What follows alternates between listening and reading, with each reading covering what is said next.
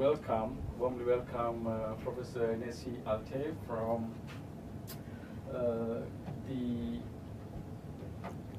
Department of Management and Entrepreneurship at the DePaul College of Business, DePaul University. He holds a PhD in Operations Management from Texas A&M University. Professor Altay's research specializes in humanitarian supply chains, disruption management, and socially responsible operations. He's had a stellar career so far, and he's the first recipient of the American Logistics Aid Network's Academic Contributions Award. He's published over 30 journal articles and co-edited 2 books, namely Service Pass Management, Demand Forecasting and Inventory Control, published in 2011, and Advances in Managing Humanitarian Operations, published in 2016, both by Springer. He currently serves as the co-editor-in-chief of the Journal of Humanitarian Logistics and Supply Chain Management and senior editor in Production and Operations Management.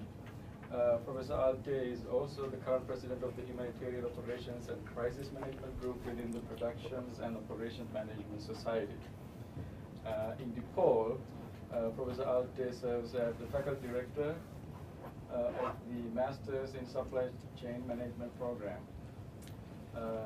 He's just been awarded the Fulbright Scholarship to visit Finland in 2021, and congratulations for your award. And he'll be conducting their research in logistics within conflict zones in Human Logistics Institute, Hamlog Institute, sorry. So today he's going to talk about the digitization in humanitarian supply chains, a rough review of research needs, and this will be a really interesting topic. So this is like a different type of talk to what we've been having so far. So I'm really excited to see what Professor Nezih's research. Thank you, Isuru. Thank you. Well, first of all, thanks for coming here on a Friday afternoon. You probably have better things to do, but I appreciate it. I've been at DePaul this is my 11th year. Joined DePaul in 2009. And as Isuru mentioned, my research is mainly on humanitarian supply chains. If you don't know what that means, I will explain that in a bit. And also I didn't exactly expect who the audience will be.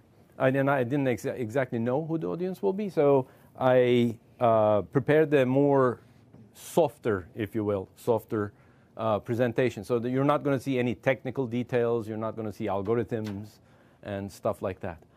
This being the Computing and Digital Media School. So this is very much a business school presentation. I laugh at that because my undergrad is chemical engineering. So we used to always make fun of business school kids. Now that I'm there, they're smart. Okay, so the key word here is rough, because this is not a full-blown literature review. If this was a doctoral seminar, I would actually list all the literature that is of interest to you and all that stuff.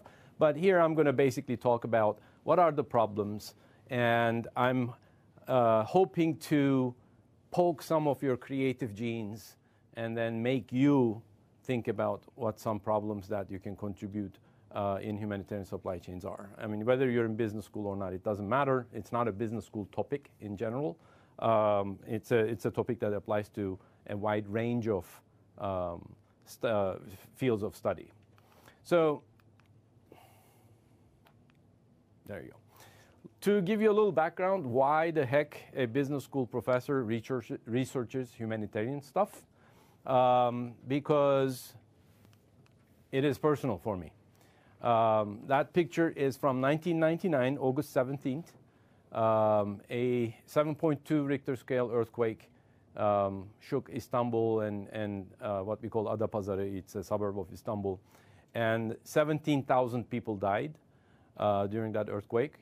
And me and my fiance at the time, my wife now, we were actually getting married in Turkey at the time. She's also Turkish. Our families are in Istanbul. And we survived the earthquake. Our buildings, respective buildings, I was staying with my mother and she was staying with her mother, did not collapse. So we spent the rest of the week camping in a park. and waiting for the government to respond, which never happened. So at the time, we were both PhD students at Texas A&M. We still got married. Our wedding was basically interesting. So no music, no dancing, no celebration, just a dinner and a signature. And we came back to Texas A&M. And at the time, she was the Turkish Student Association president. I was the treasurer of the Turkish Student Association. So we did a big event, raised about $15,000 to send to Turkey. And at the time, there was one of the Turkish newspapers broke this news that the president the executive director of the Turkish Red Crescent was building a summer mansion with all the donation monies. So we didn't even know where to send the money, right? And a bunch of our friends from high school and college, they formed NGOs to help different types of people, whether it's children or elderly and all that. So we divvy up the money between them, and then we send them the money. So all this exposed me to, number one, as a victim, or as a survivor rather, right? Thankfully, we were not victims. As a survivor of a natural disaster, I didn't see the response that I was expecting. You know, we all expect that if something bad happens, that the government will come and save us. They never showed up. It took the Turkish government 72 hours, 3 days, to form an emergency operations center to decide what to do, right? And so as a PhD student, I'm a curious mind. I started reading about disaster management and earthquakes and all that stuff. And the first thing you read is the first 24 hours is critical. Within the first 24 hours, you have the biggest statistical chance of saving people under the rubble. If you wait more than 24 hours, you basically practically killed them, right? That didn't sit well with me. I was very angry at the time. So I started actually researching this on the side, but you still have to finish your dissertation, which is a very boring topic. Now, it was exciting at the time when I started. It's cross-decomposition algorithm for the coordinated joint replenishment problem, right? It's a fancy name for a manufacturing scheduling problem. It was a mathematical challenge, fine, but created the algorithm, solved it, been there, done that. Now what, right? So when I finished my dissertation, I basically threw away everything that I did and started researching disaster management. So I read about 3,000 papers. That's not an exaggerated number. I counted them. And made myself a disaster management expert. So I taught myself that stuff. So I started my research with natural disasters, obviously focusing on earthquakes first, and then flooding and volcano eruptions, whatever, all kinds of natural disasters, and what happens to relief. So as an operations management person, I'm trained on process management and logistics. So my approach to these are always from a process management and logistics perspective. I'm not researching people's psyche or psychology and all that stuff, right? So I look at it as a process. And the process I was wondering about is how could relief move in this environment as fast as it can and as most efficiently way as it can to help people. That was where I'm coming from. So once you look at disasters, the next natural step is you start looking at humanitarian relief in other environments, which brings you to development aid. Development aid is, there's no disaster. So basically a part of the world doesn't have access to education or doesn't have access to clean water, doesn't have access to roads. You know, you're bringing aid to develop those things, to develop education, to dig wells so that they have access to clean water and stuff like that. But that's still humanitarian aid. The only difference between disaster aid and development aid is disaster aid needs to be fast and furious. Development aid needs to be slow as molasses. Can you guess why? Why is slow important here?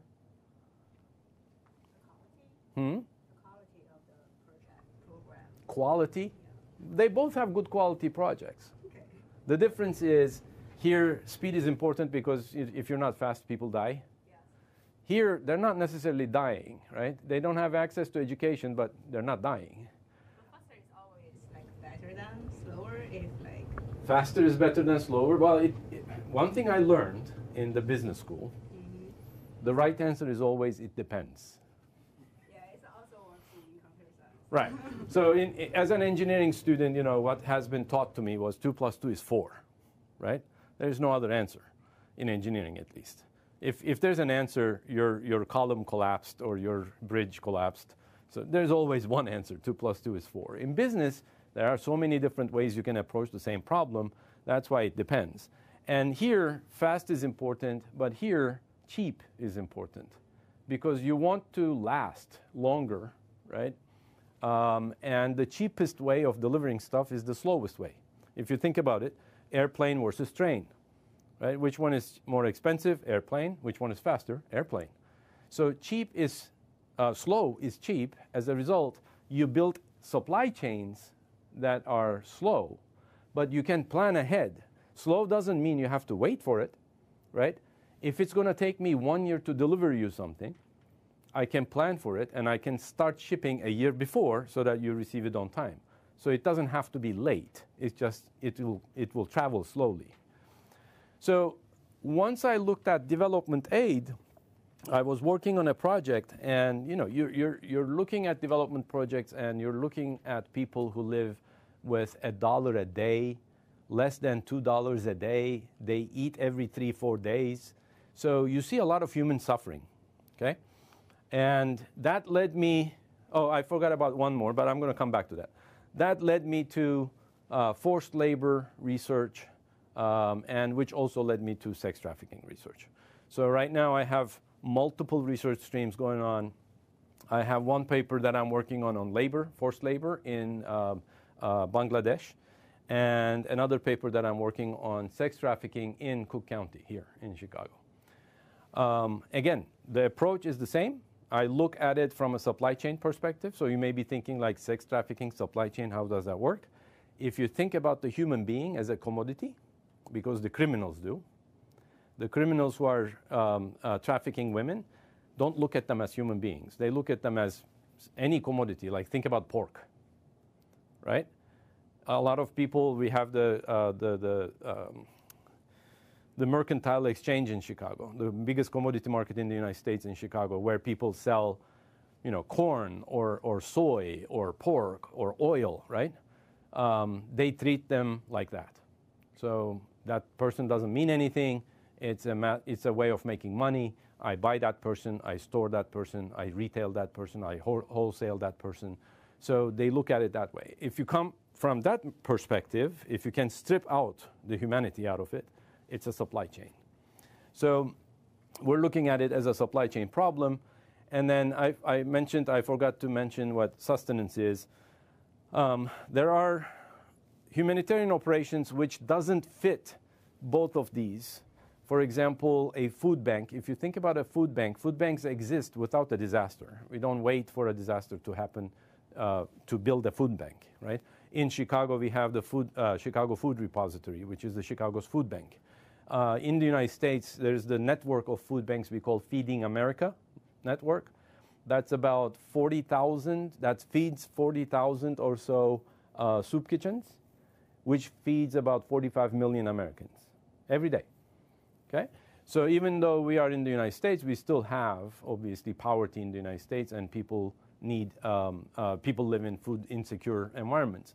So sustenance supply chains, similar to food banks, they don't necessarily rush like a disaster supply chain, but they're not necessarily a development aid supply chain either. In the normal days, they act like a development supply chain, but if a disaster happens, for example, let's say a tornado hits Iowa, the Iowa Food Bank immediately switches from a development chain to a disaster chain. So in other words, they go from slow to fast in a minute, right? There is no commercial supply chain that can do that right now. So it's a brilliant way of operating, and commercial supply chains can learn a lot from them. So these guys can be efficient and agile at the same time. They have the capabilities of both. So we look at them from a capability perspective, and how do organizations build such capabilities. All right, continuing with this, with the development aid, as I said, I looked at people who are living in extreme poverty. That led me to researching base of the pyramid. Are you familiar with the terminology, base of the pyramid? Are you? What is it? What is it referring to? I can imagine the shape of the... Right. So it's an economic pyramid, right? 1% of the people that are really, really rich are on top.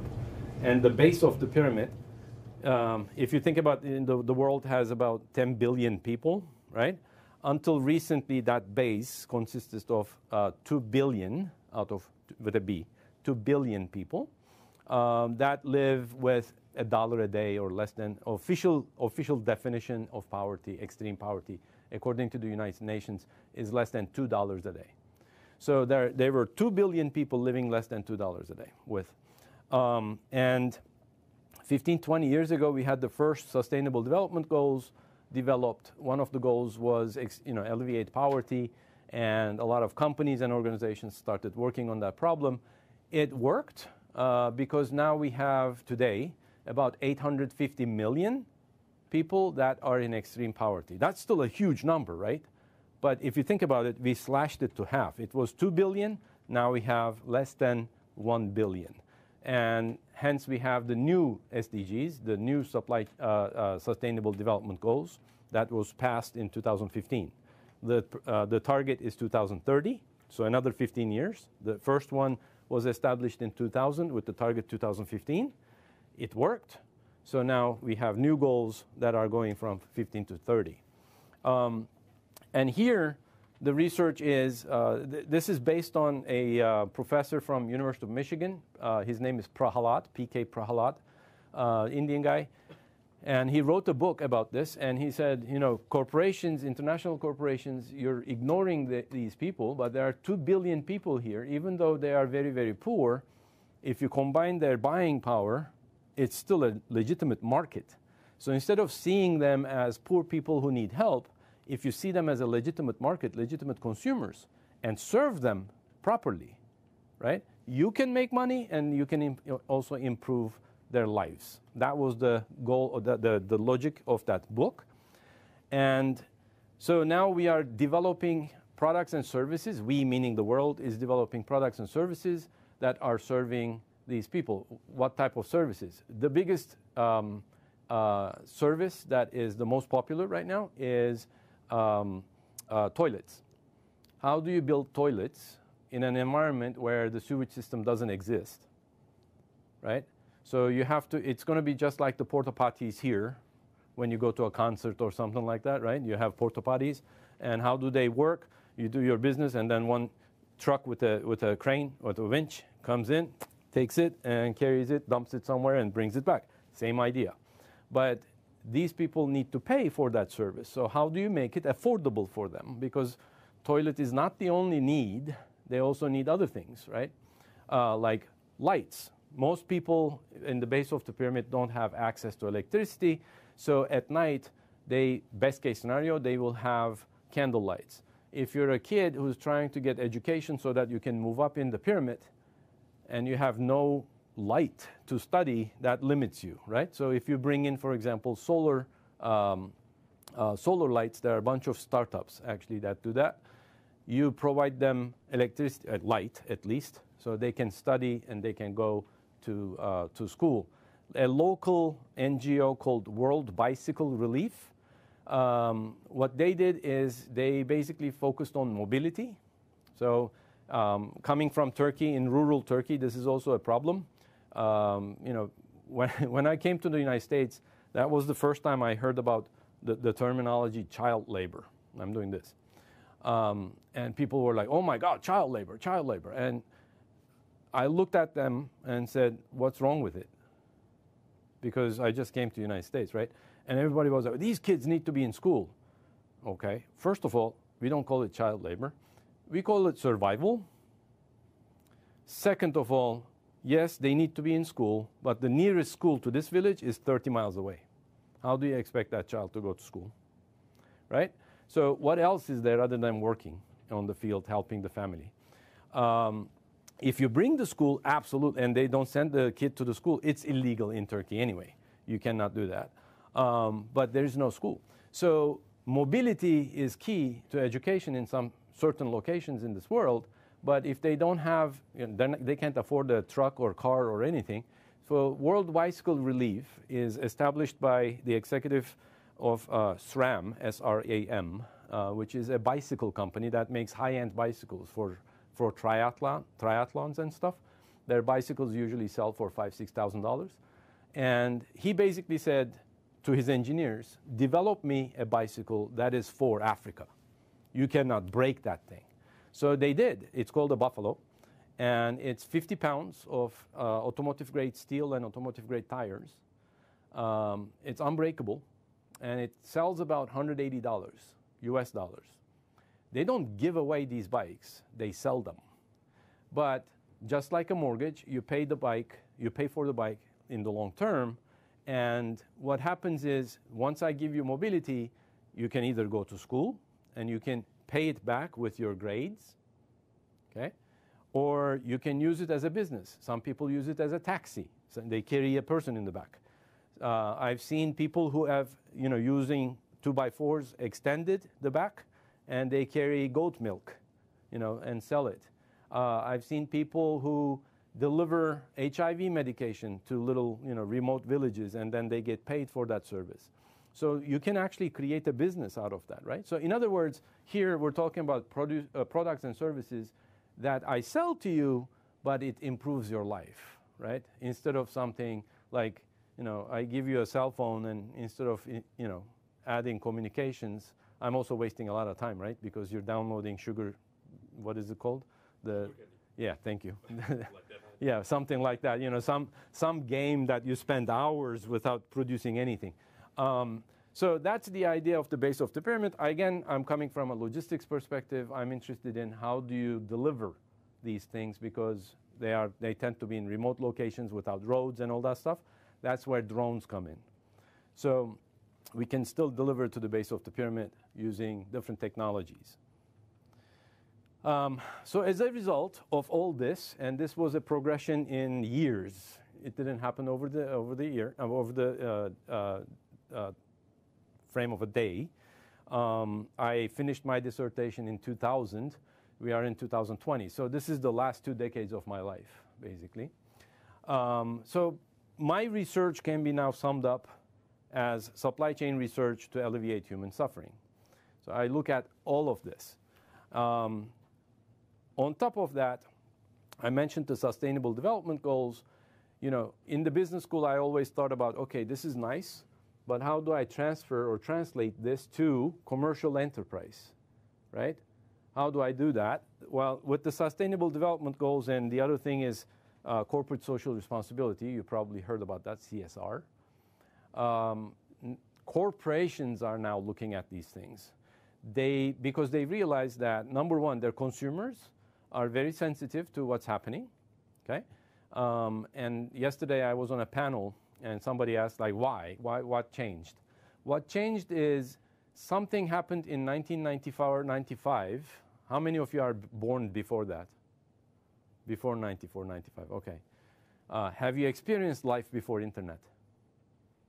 Okay. Life before internet? Yes, Oh, yes. life before internet. Yes. Because, there are certain people... Life before cell phone as well. Yes. There are certain people now that I guarantee you take their phone away, they cannot find their way home. They can't call their mother because they don't know the number. They don't have Google Maps, so they can't go back home. There are people like that in this world, okay? When I was growing up, I had to memorize 50, 60 phone numbers, right? My friends, my family, and all that stuff. I had to memorize paths, like tracks, to go to school, to go to gym, to go to, I don't know, the billiard salon, whatever. So unfortunately, we're depending on that technology now because of the internet. Why is that important? It's important because before the internet, if something happened in Bangladesh, what was your means of learning about it? Newspaper, if they report on it, right? So if people are forced to work, I don't know, 15-hour days with no pay in Bangladesh, would I hear about it in Turkey before the internet? No. But now we do. So the more you're exposed to this, the more you start caring. The more you start caring, the more you start expecting, right? And that's as a consumer. So when you, for example, see that, oh, Nike is using child labor in Vietnam, you stop buying Nike. So it has an effect, okay, on the business. But then you grow up, you finish college, right? And then you find a job at Nike. You're the same person. You're the same activist in here, and now you're expecting Nike to change their policies. So it's not just the consumers, but employees, the millennials, the Generation X, they expect that from their companies. So as a result of that, corporate social responsibility became a reality. It used to be just, companies used to say, oh yeah, we recycle our photocopy paper. That's our CSR, corporate social responsibility.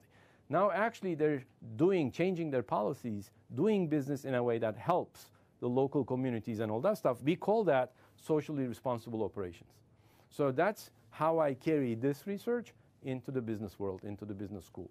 How do you change your operational processes to make them more socially responsible? All right, so that was a long background. That leaves me about half an hour to finish the other 30 slides or so. So easy. We have time. Okay, perfect. Let's talk about what causes a disaster. Everyone thinks about, me included, when I started this research, I thought what causes a disaster is an event like earthquake, right? Or a flood. Those we call hazards in disaster literature. It's not a disaster unless it actually hurts people, right? So for example, in an uninhabited island, a volcano erupts, nobody dies, no animal gets hurt, or nothing happens, right? Is that a disaster? No. So we need to separate hazards from disasters. What leads a hazard to become a disaster is vulnerability. For example, if you decide to locate your house in a flood zone, you should not complain that your house has flooded. You make yourself vulnerable to that. Now, I sound like it's a choice, but in a lot of environments, it's not a choice. Because the rich basically takes up all the good places, high ground, and then the poor is forced to live in the low ground. Does this happen? Absolutely. Think about what happened in Katrina. New Orleans, exactly. Exactly. So the Ninth Ward in New Orleans is low ground. Well, there are no rich people living there, right? So it's the cheapest real estate you can get, and you go what you can afford. So unfortunately, that's the area also that got flooded. So vulnerability basically causes disasters. The question then for us, if I want to kill disasters, I don't have to kill earthquakes. I just need to protect people against an earthquake, build better against an earthquake, educate people against an earthquake, right? We call that mitigation. So for example, in Japan, Japan is exposed to earthquakes frequently, right? Just like Turkey. Turkey has 3 fault lines. So the Turkish history is full of earthquakes. But we don't learn. Japanese learned. So all the high rises are built on rollers because there are 2 types of way earth can shake. It either shakes like this way or this way. This is the worst. You can't protect against this, unfortunately. This, if you build your construction on rollers, when the earth is moving this way, basically the building just moves on the rollers and doesn't collapse, right? So that's construction engineering in innovation. So we can improve our engineering and come up with innovative techniques to protect people from hazards, right? And remove vulnerabilities. So the key is removing vulnerability. If you want to find a solution for disasters, remove vulnerabilities. How do I do that? For example, we talked about flood zones. If you tell someone you can't live there, does that solve the problem? No, it doesn't, because you need to also show me where else can I live, right? You cannot live here, or you cannot sit in that chair, but find any other chair. Well, but oh, by the way, to sit in that chair, you need to give me $1 million. Is that a solution? No, right? So I need to come up with alternatives. It's just not enough to say, I passed a law. By law, you cannot actually populate this area. It's not enough. I need to give alternatives. Some of these vulnerabilities are caused by societal factors. We're getting crowded. Current population of Earth is 10 billion. We're expecting it to be 12 and very soon, 12 billion. And as the population increases, people will move towards cities because that's where the jobs and healthcare is. So we expect mega cities. I grew up in Istanbul, about 15 million. Currently, I think the population is about 17 million. 3 times the size of Chicago, Chicagoland, not just Metro Chicago, but Chicagoland. And Istanbul is expected to be 30 million by 2050. So you can think about Mumbai, you can think about Beijing, you can think about Delhi, you can think about Mexico City. These are already giant cities. They're going to become even bigger, right? So there's a whole area within the logistics field that studies city logistics. Because what's going to happen when the population triples, right? Istanbul streets are like this wide. So very common thing in Istanbul, for example, if you look at cars, the side rear view mirrors, half of the cars will have damage, like either cracked or missing or something. Why? The streets are so narrow, when you're driving, they actually hit each other.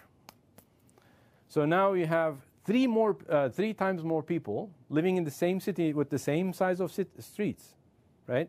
What's going to happen? Traffic will not move.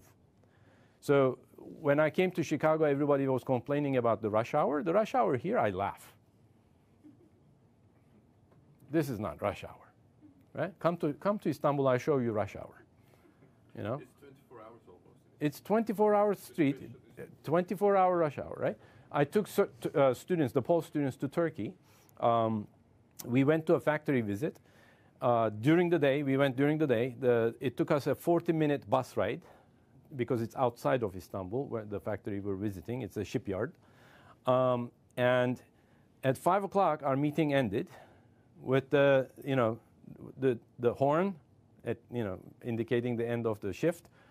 With the horn, we also left, right? And the same travel that took us 40 minutes took us 2.5 hours to come back because of the rush hour. So city logistics is all about drones. How do you deliver stuff when the traffic is not moving, or little robots and all that stuff. MIT does a lot of research on that. So population density is increasing and all that. Then the economic factors, what is the cost of mitigation and how do you justify that? So the easiest way to explain that is if you are the mayor of Chicago, okay? Chicago has long winters. We use a lot of salt. What is the impact of that salt on our roads? Destroys the roads, right? We have potholes. We complain about potholes all the time. You read it on the radios and all that stuff. So if I'm the city of Chicago mayor and I want to get reelected, okay? Where should I spend the money? Building a flood wall because we're thinking, with the climate change, the lake level will increase. So should I build a flood wall for billions of dollars, or should I just fill out the potholes? Which one will get me elected? Exactly. Short term, right? Human beings are myopic in decision making, short term. We don't think about the long term. So mitigation is a long-term investment. Like that flood wall will be necessary sooner or later, but it's a long-term investment. So you can't justify it quite. It's very hard to justify. But preparedness, filling the potholes, is easier to justify. But what we know from experience is every dollar you spend on mitigation saves $4 in response after a disaster. Okay? Because the more you have mitigation, the less damage you have at the end after the disaster. But it is hard to explain that to voters, to people. The other economic factor is the distribution of wealth. The rich gets richer and poor gets poorer, right? During lunch, Isuri and I were talking about robotics. He's a robotics guy. And I'm just starting a research on these textile robots, sew bots, I think they're called, sewing bots. And these companies in Bangladesh, which is basically the biggest textile industry in the world, are thinking about replacing the women working in the factories with these sew bots. Robots will be doing sewing. What happens to the women?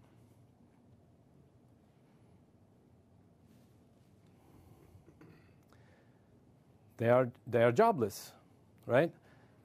Are they educated? Can they find another job? No, they're not.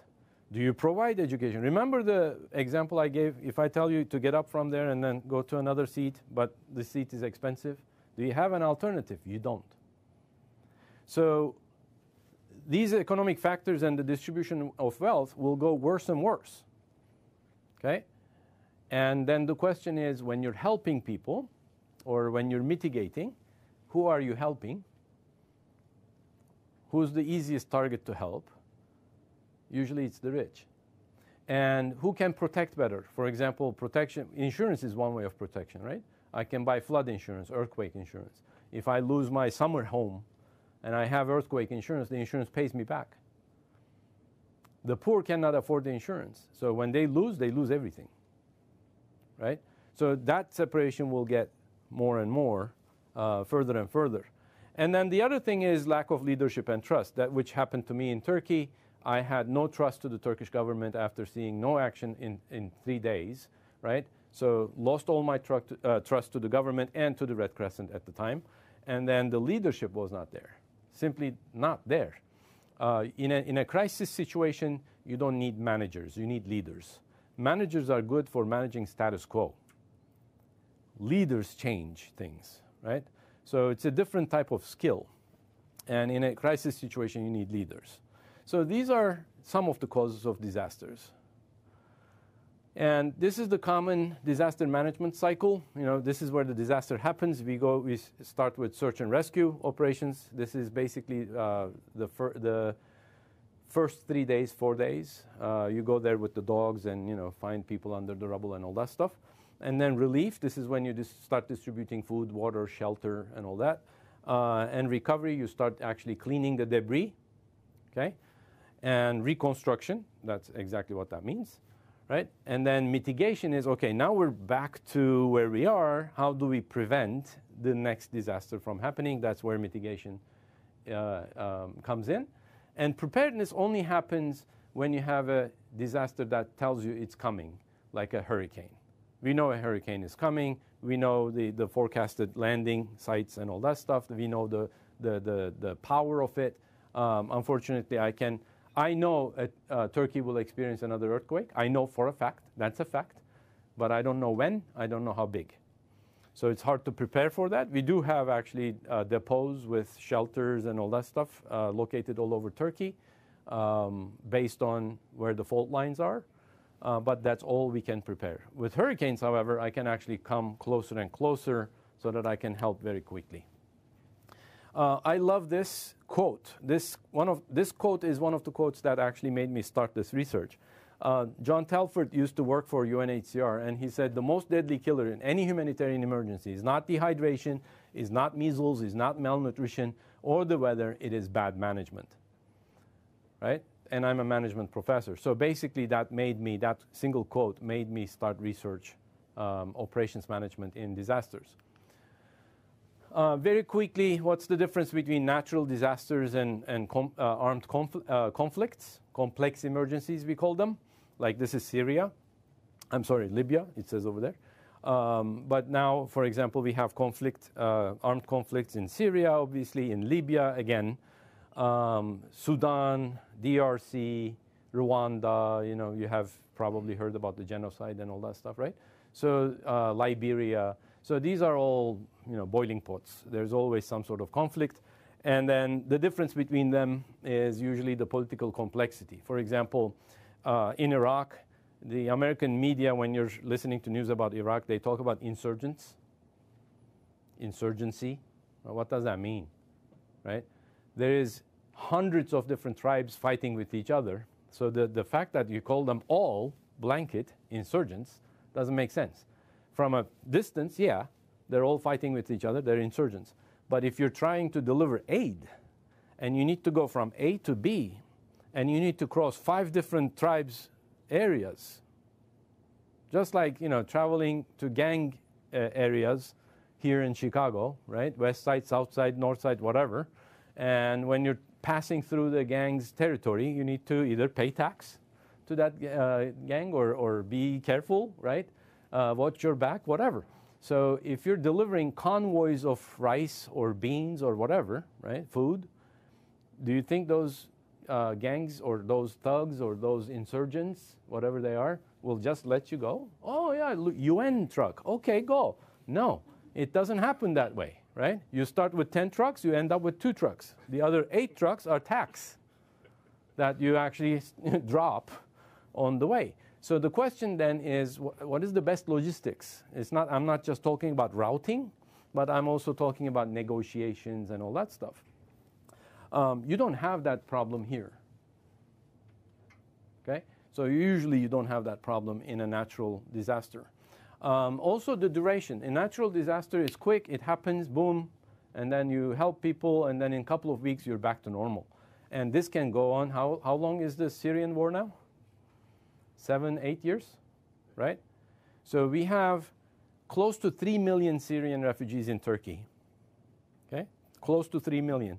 Only 250,000 of them live in camps, in refugee camps. The rest is out, streets, homes, hotels, whatever they can afford. Why only 250,000? I talked to the Red Crescent that is responsible for these camps, because they thought when the Syrian conflict started, it was going to be 3 months to 6 months event. Right.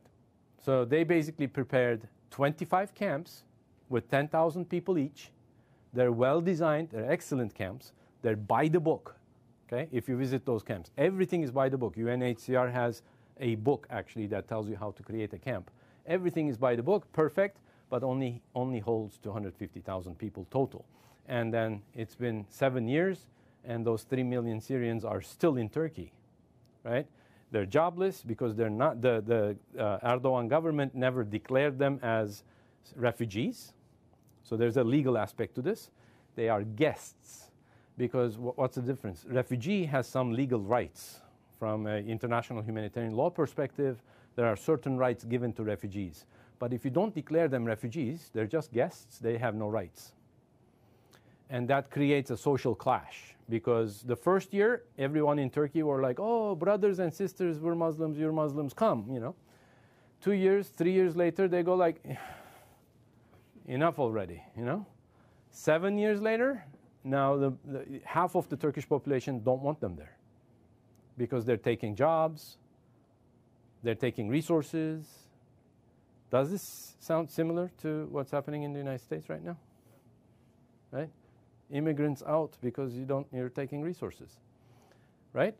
So the length of it, the duration of it is very different, very important factor.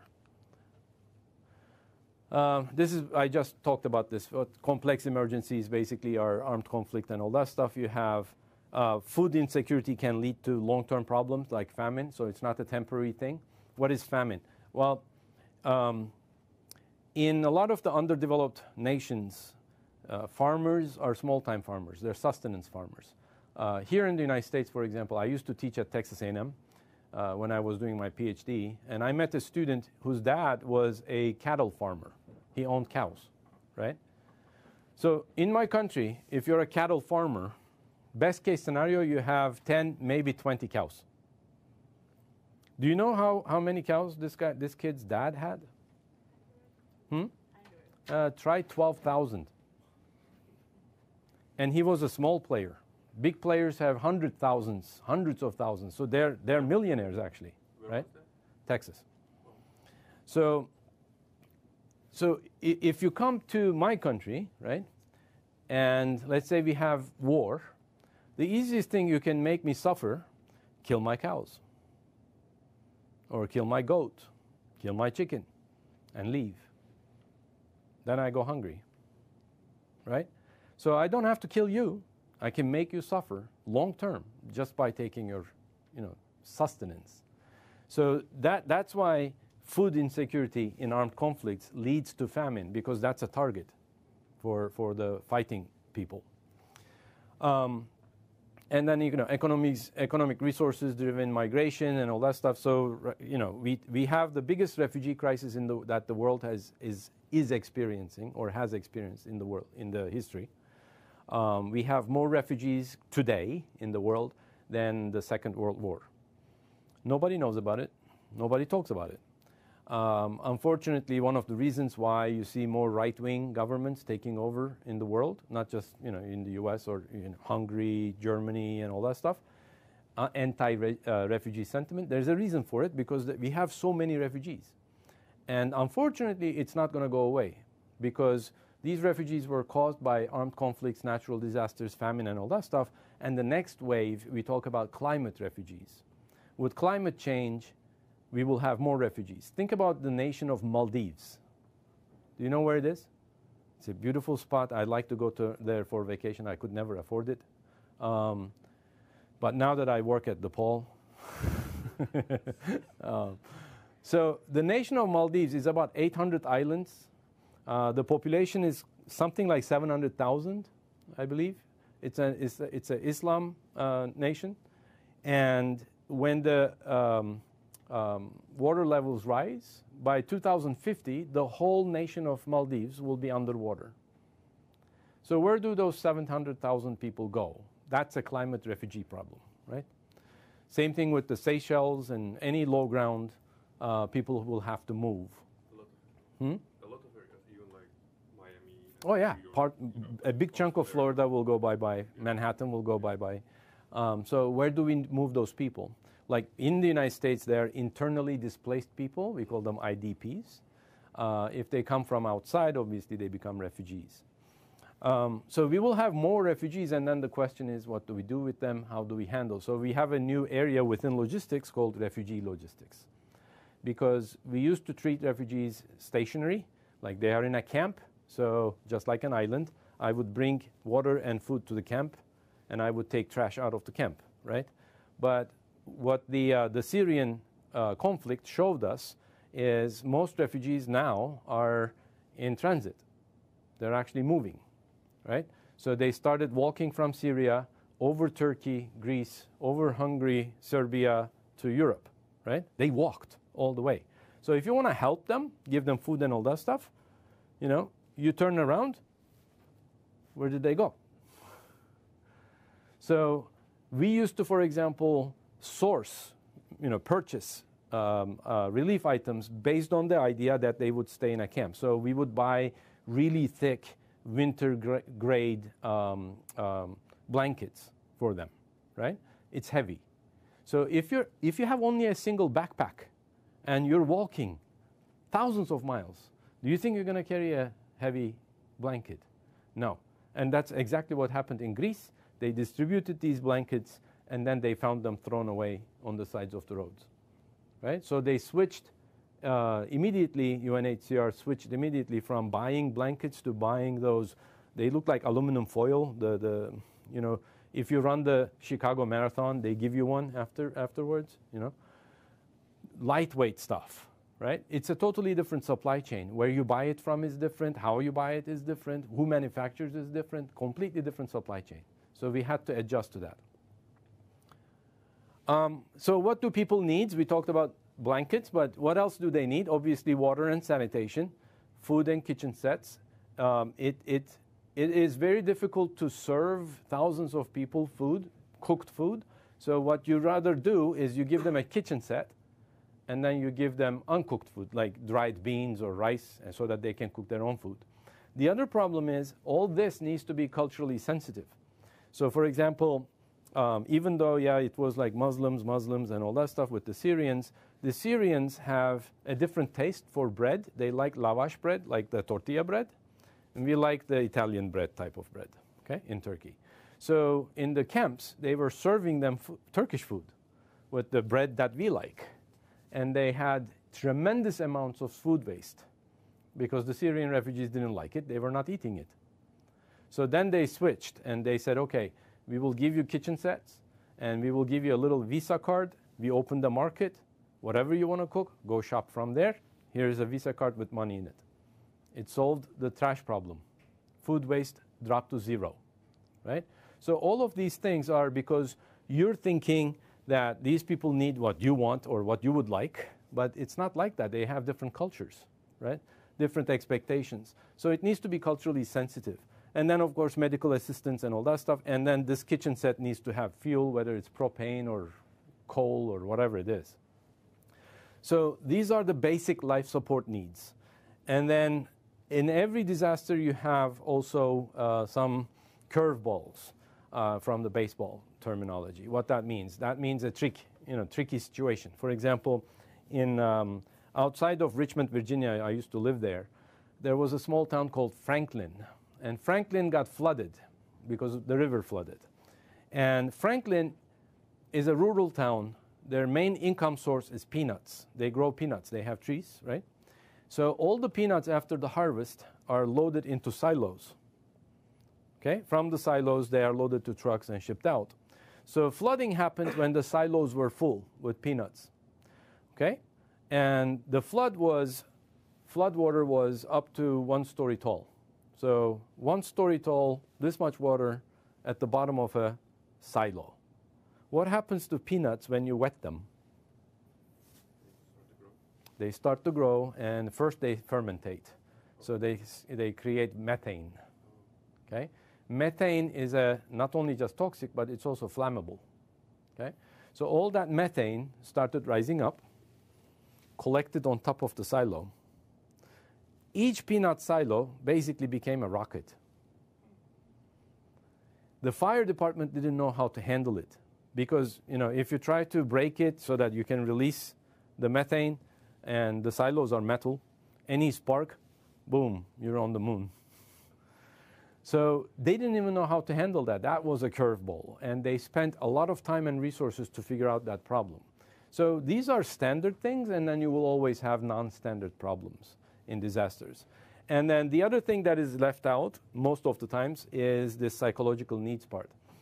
Every survivor of a disaster, major disaster, experiences PTSD, post-traumatic stress syndrome, which we learned from soldiers, that go to Afghanistan and all that stuff.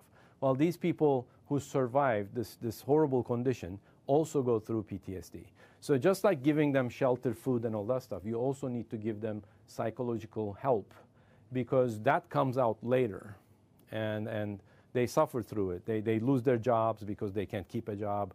And, it is still suffrage, right? But we focus, again, humans are myopic decision makers. We focus on the short term, and then we kind of ignore the long term. All right, so a little bit of OR in disaster activities, if you will, because this is the computing/digital media school, right? For the computing gurus in the room, some of the problems, algorithmic problems that we deal with are dynamic vehicle routing or static vehicle routing. So, for example, one thing I will look at with this Fulbright award in Finland next year is they have a system that I will actually show you in a minute called iTrack, which collects a lot of information from the convoy truck's video camera. Okay, so you have big data. And the whole idea of the video camera is in the background you have AI, okay, looking at the pictures it's taking and trying to see what's ahead of you, far ahead of you, okay, and tell you whether there's a checkpoint or a cannon or a tank or something waiting on the road way before you can even see that, okay, based on the pixelations. And then so that you can actually stop and then reroute. But vehicle routing problems tend to be static, meaning just like, for example, if you wanted to go from here to, I don't know, let's say I went the other day to a place called Wood Lake. Never been there before, so I asked Google Maps, how do I go to Wood Lake, right? And it drew me the road map and all that stuff. That's static. But if I actually, in the middle of the road, get out of the highway or something, then Google Map will recalculate, right? That's the dynamic part. So I have to recalculate all the time my vehicle route to keep my convoy safe. That's the idea of iTrack. So we will be developing dynamic vehicle routing models, mathematical models for that. Aircraft scheduling, this was a big issue in Haiti. The earthquake in Haiti destroyed part of the airport and the marine ports. So the only point of entrance to Haiti was Port-au-Prince Airport, which had only one landing strip. So imagine now thousands of NGOs and people are trying to fly in aid, but you have one landing strip. In other words, all of us trying to get out of that door, but there's only one door. What's going to happen? You have to have a queue, right? And then somebody needs to decide a priority. Like the classic in the movies is women and children first, right? That's a prioritization scheme. So if in this case, the U.S. Air Force took over the Port-au-Prince airport, and basically the U.S. Air Force decided what the priority is. So before any NGO's stuff landed, Marines landed, because they thought the priority should be security. So obviously, based on your bias, you will have different prioritization schemes, right? And some people complained a lot because, like, the American Red Cross, for example, had two planes. One plane contained the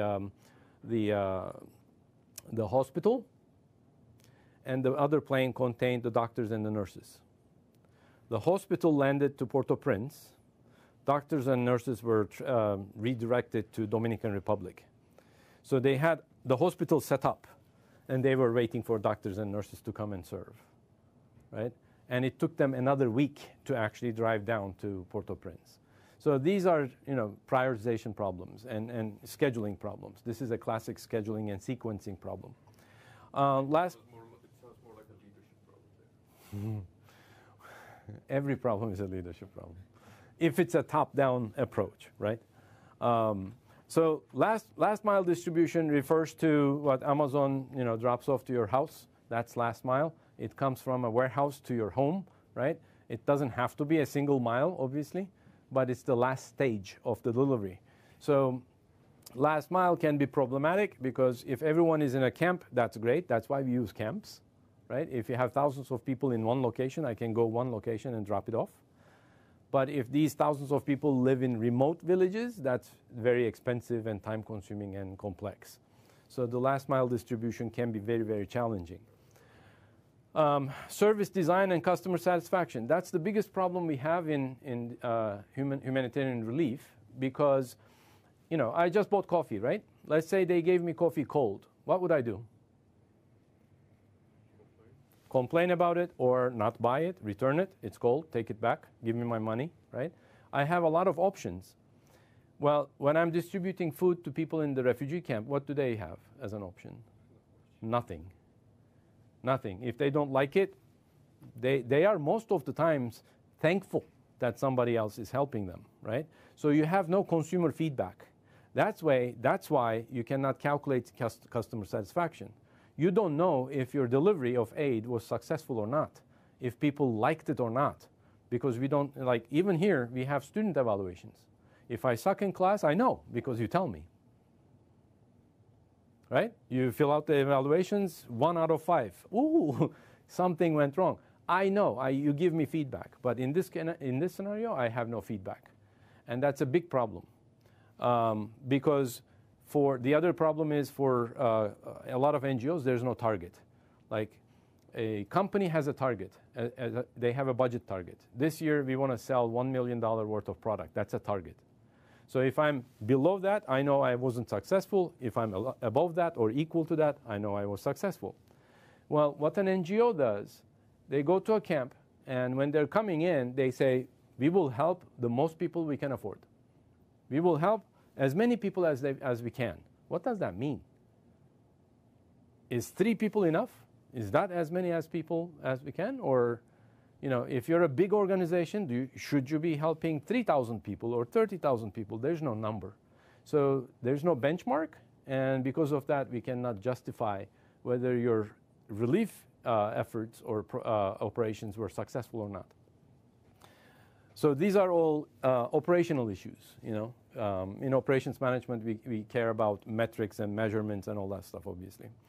And there are no standards. That's another problem. Within an organization, there are standards. UNHCR has standards. IFRC, International Federation of Red Cross Red Crescent, has standards. There's a book that is this thick for IFRCR when they're buying stuff, when they're sourcing stuff, purchasing stuff, okay, for standards. But between UNHCR and IFRC, the standards don't match. So if 2 organizations are serving the same refugee camp You may get one type of tent, I may get another type of tent. And then what happens is I look at your tent and I go like, why is your tent better than my tent? Right? So if you're going to deliver, there's a rule actually in humanitarian relief. If you know, how many people in this room? I don't know. Let's say a dozen, 12 people. And I have enough cookies, there you go, enough brownies for 8 people, okay? The rule in humanitarian relief is if you don't have enough for everyone, you don't deliver. Because what you will create is you will create a black market. You will actually help the gangs, the thugs in the refugee camp. What they will do is they will grab it and then they will turn around and sell it to you. So I only deliver if I have enough for everyone. Okay? That creates delays. So I need to also sequence and schedule that arrival. So what is the difference between humanitarian supply chains and commercial supply chains? Very fast. Commercial supply chains, they are well planned. They look at a long-term strategy usually. They're well coordinated. We have I teach logistics and supply chain management in the Driehaus College. We talk about a bunch of coordination mechanisms. We talk about big data. We talk about blockchain, right? All kinds of stuff that I can use in commercial supply chains because they have money, they can afford the infrastructure, technology, and all that stuff. In humanitarian supply chains, the objective is not clear. The objective is alleviate human suffering. If I give you a glass of water, did I alleviate your suffering? Is that good enough? You know, the objective here is very clear. Increase shareholder value, make profits. Here, you also deal with limited resources. I can buy resources here. I don't have that luxury here. There's huge uncertainty. You don't know what's going to happen tomorrow. For example, with an earthquake, you have aftershocks. So it's not a one and done deal, right? Earthquake happened. Okay, let's go in and serve. No, more aftershocks will actually create more issues. So there's uncertainty. There's also a sense of urgency. We talked about that already. And you always work in a political environment. Now, this used to be not a big deal for these guys, but these guys are now also worried about that. We call it ESG risk, environmental social governance risk. The G in the governance actually talks about the political environment. Because if you want to do business in Turkey right now, you got to work with Mr. Erdogan. Okay? So everybody in Turkey knows that if you want to do a big project in Turkey, you need to give 15% to Mr. Erdogan. That's the president of the country, if you didn't know. Okay? So there's a presidential tax, also called bribery. No, it's a gift. It's a gift, exactly. So in a humanitarian scenario, every humanitarian scenario is political because, first of all, something happened in Turkey and Erdogan government wants to show off, you know, I am strong enough. If they don't declare an emergency as a foreign NGO or humanitarian organizations, you cannot come in to Turkey. So this happened several years ago in Iran. In Iran, in Bam, the town is called Bam, Bam, there was an earthquake. The Iranian government declared emergency, and they said, we need foreign help except from Israel. That's a ridiculous statement, right? We need foreign help. Please come help. But if you're Israeli, don't. So that's a political statement. And in every humanitarian scenario, you have that political aspect. Even in the United States, if a state or a city doesn't declare emergency, you cannot go help. They cannot come with federal money and all that stuff. So there is always a political issue. All right, how much more time do I have, Isur? Because I can talk all day, but it's Friday, so. So we can have like another 10 minutes. Okay, another 10 minutes. I'll finish in 10 minutes. So this shows you the difference between corporate supply chains and humanitarian supply chains. One thing we already talked about, there's no feedback from the beneficiaries, from the survivors. Okay.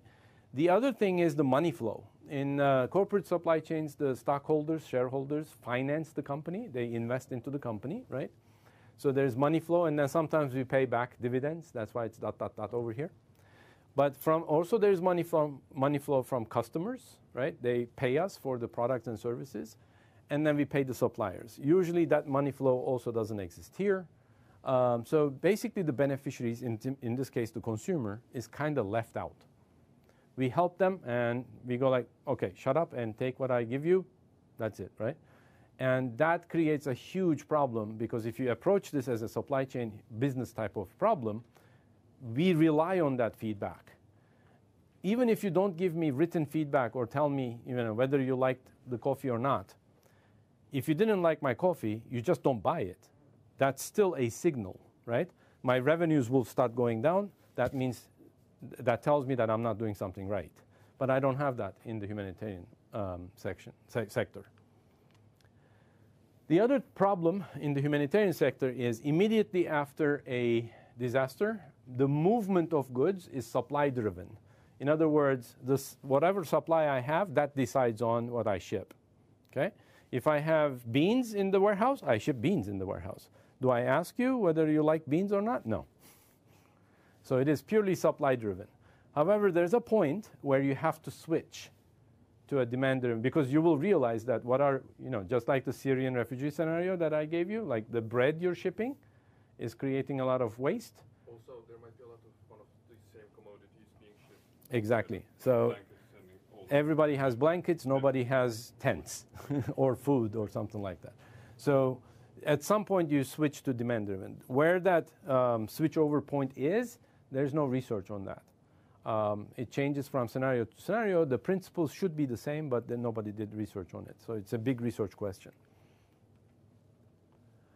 The other thing is there is some research that focuses on categorizing these humanitarian supply chains. Since I have little time, I'm going to go very quickly over them. We usually, McLachlan, I think his first name is John, they looked at the environment they operate in, and it interrupted operations or environments is where humanitarian supply chains work, and uninterrupted status quo type of environments is where commercial supply chains work. So this is peaceful times, this is like war times, if you will. That was one framework. The other framework comes from Kovac and Tatam. So they looked at similar to, again, war, peace idea. They looked at dormant versus inaction supply chains. Dormant, you focus on preparation. You're trying to be lean, meaning low cost. Okay? And then when you're in action, disaster relief, you tend to switch to an agile type of supply chain. What's an agile supply chain? What's a lean supply chain? Easiest way to explain. Are you familiar with greyhound dogs? Greyhound dogs? Like racing dogs? No, not the bus company. The dog on the bus company. Okay? That dog is bred to be very fast because they're used for dog racing, like horse racing. But all they do is this. They run in circles. Okay? Nothing else. They're designed to be fast. That's all. That's a lean dog. Are you familiar with an Australian Shepherd dog, or those black and white dogs, like they herd sheep and all that stuff? They're agility dogs. They can do all kinds of stuff. They can run, they can jump, they can go under, they can go sideways and all that stuff, right? That's agility. They're not necessarily as lean and fast as a greyhound, but they are they're very flexible, they're multidimensional. That's what agility means. So your operation needs to go from lean to agile, from a greyhound to an Australian Shepherd dog, like this, in a scenario of a disaster. Okay, so peace to war, we talked about that. Here, you're talking about a lot of intelligence gathering, because what happens in war or disaster is there's a lot of uncertainty. You need to collect data. Where are the people? What are their needs and all that stuff? Initially, we use satellites. Before we even go there, we look at the satellites and try to estimate the damage. And then what we do is we send out needs assessment teams. So usually a team of 3-4 people, they land there before anyone else, and they walk around and they talk to people, they try to guesstimate what the needs are, and then they extrapolate. Right? They talk to 10 people, they say, we need this much food. Okay.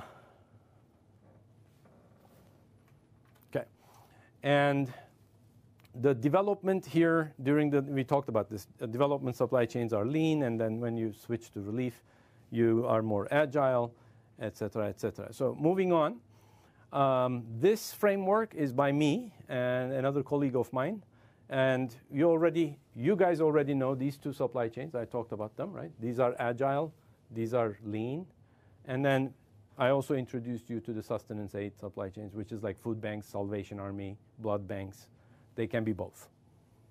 So no need to spend time on that. I'm going to skip these two slides because those are the things we already talked about.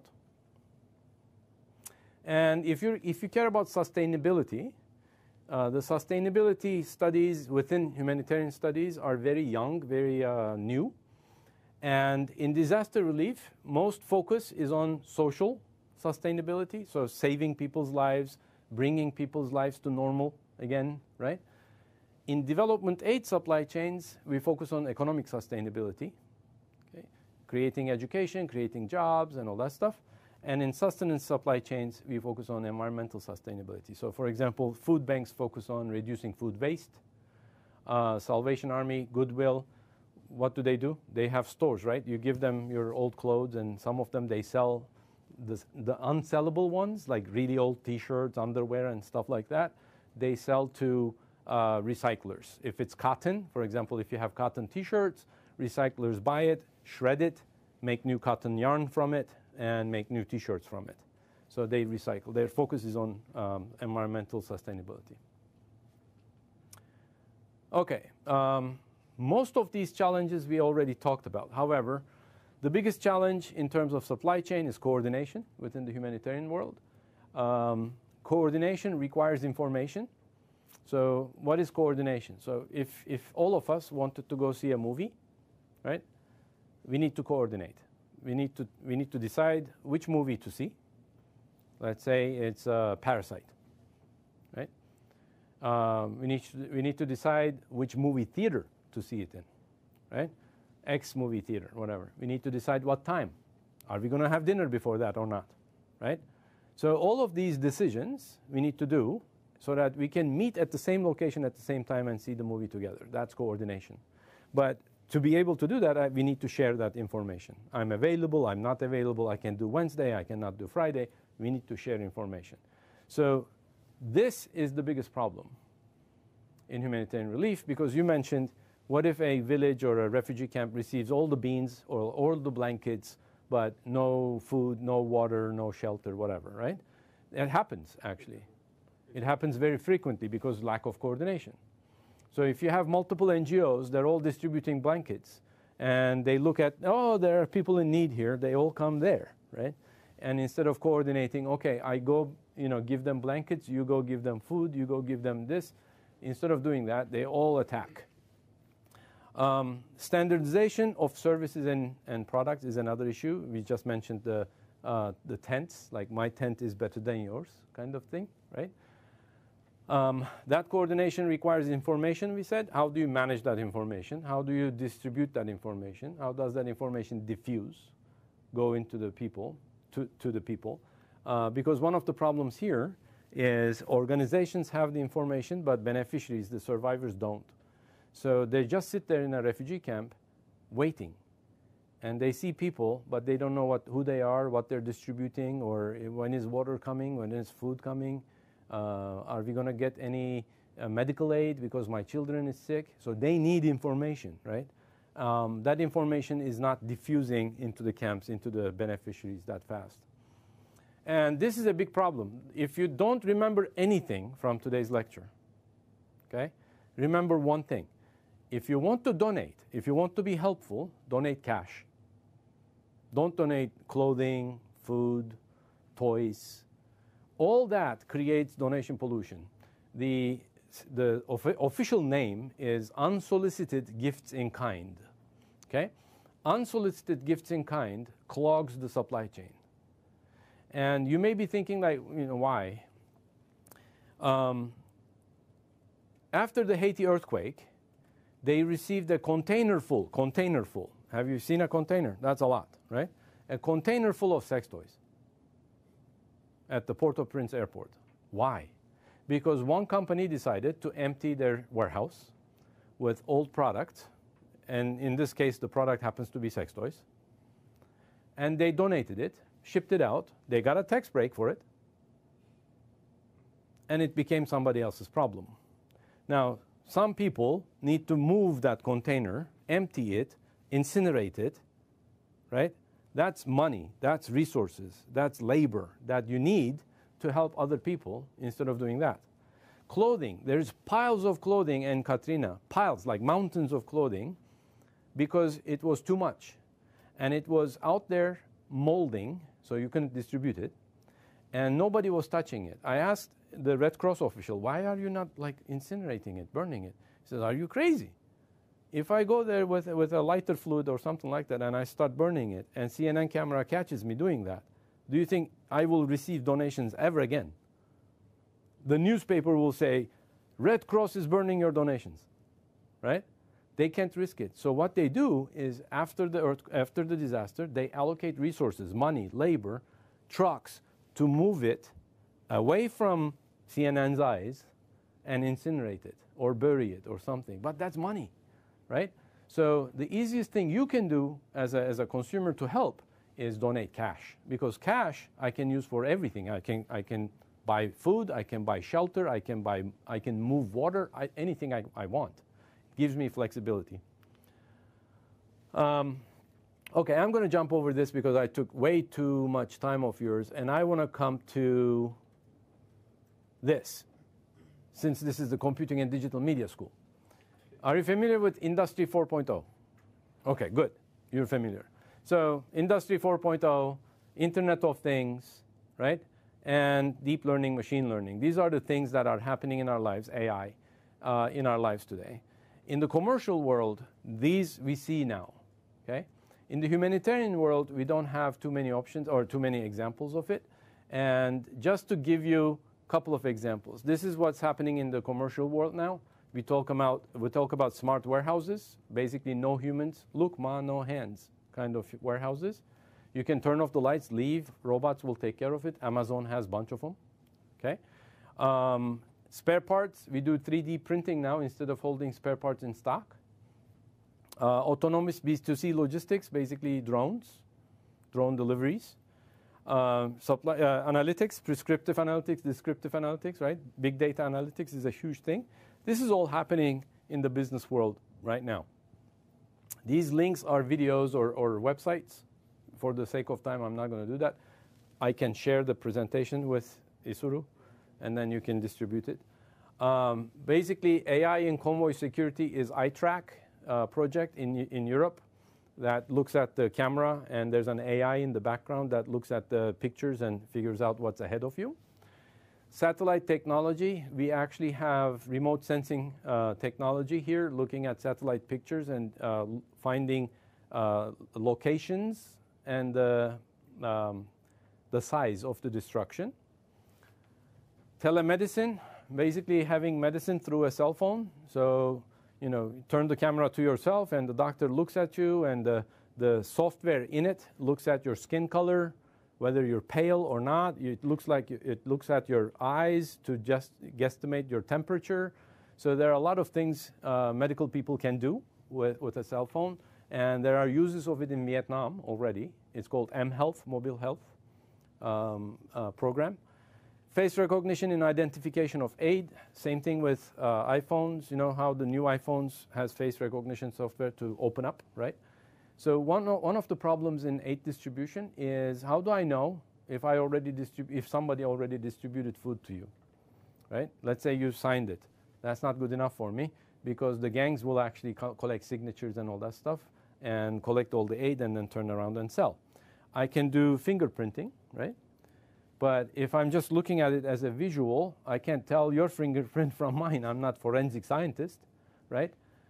What I can do is I can use a software and take a picture with my camera and say like, oh, this is who you are. You are who you are that you're saying. Or I can use face recognition. So World Vision is a big NGO. It's world's largest NGO. They use now face recognition when they're distributing food, so that they make sure that one family or one person doesn't receive more than what they're supposed to. 3D printing, there's a NGO that I'm on the technical advising committee called Field Ready. Field Ready's whole goal is to bring manufacturing innovation to a disaster site or location. So instead of moving stuff, they try to make stuff on location. And they started with 3D printing. They are 3D printing in Nepal and also in Haiti. In Haiti, for example, one hospital was having issues with ladies who gave birth having infections because they didn't have umbilical cord clamps. So after they sever the umbilical cord, separate the baby, there was no clamp. It's a plastic thing, right? So they were tying strings, and either the baby or the mother was getting infected. So they actually went there with a 3D printer, printed 150 umbilical cords in 20 minutes. I mean, umbilical cord clamps, the plastic clamps, in 20 minutes. Fixed the problem like that. And drones. In Africa, the drones are used a lot. In the United States, unfortunately, because of the legal situation, FAA still didn't allow commercial drone usage. So a lot of the drone companies that are hoping to operate in the United States are testing them in Africa. So there is blood delivery with drones, HIV medication delivery with drones, mosquito spraying with drones. So there are a lot of drone usage already in humanitarian world. Because there's no issue of legal stuff there, right? Exactly. So I think this one is a video. These are website links, so you can click on those links and find out more if you're interested. What has been done so far is there are a lot of decision support systems that have been developed. There's a lot of research on response, recovery, and relief, except mitigation. There's not much research on mitigation. Infrastructure design, not much has changed. We still have the same infrastructure design. This is a paper I published in 2006. So I basically did a comparison between what was being done in 2006 and now. Coordination, we have some research on coordination, some improvement in coordination, but more can be done. But what else is needed, since this was supposed to be a research talk, I guess, which is a very long research talk, more research on coordination, multi-level modeling.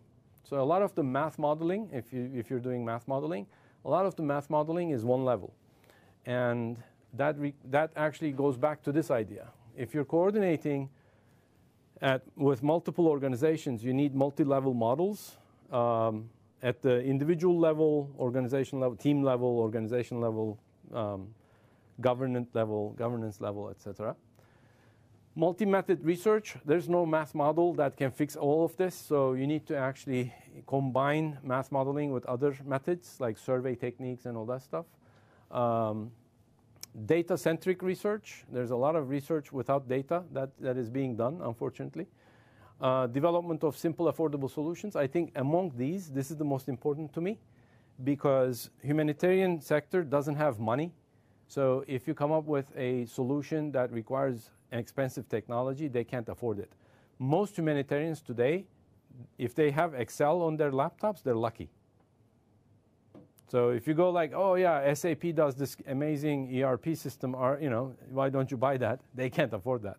So your systems, whatever solution you produce, needs to operate on their systems, which should be very, very simple. So we need to come up with simple solutions. And final slide, as far as I remember, what's coming up? Climate change, huge water crisis in the world, food shortages in the world. One of the biggest issues is we don't have enough food to feed 12 billion people.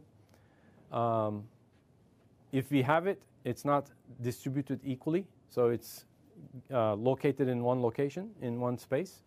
So we need to create more food. And there's a lot of research on that. And then my research would be how to distribute that. Okay. Poverty alleviation, the Sustainable Development Goals, number one, I think, is poverty alleviation. Maker movement, you know what the maker movement is, right? Yeah. So 3D printing and local manufacturing and all that stuff. And Internet of Things. There is no use of Internet of Things within the humanitarian world. I don't know why. I think I can see so many options, so many different uses of it, sensors within the humanitarian sector. But yeah, these are all things that are coming up. Thank you first of all, for your patience, because I went over like half an hour. Thank you so much. I saw additive manufacturing on the last slide. Yes. Which is the 3D printing. Edit. Yeah. Okay. We call we call 3D printing in academia additive manufacturing. So all manufacturing today is subtractive, I guess, right? You take a block of wood and carve out something, so there's a lot of waste. In additive manufacturing, you start with zero, nothing, and then you start layering it. So there's zero waste, and which is 3D printing. So 3D printing technology is huge right now. I have a friend at Northwestern Engineering. He invented a new technique. He only has one little pilot that he can show that his technique works, and HP already offered him $50 million for that. It's huge.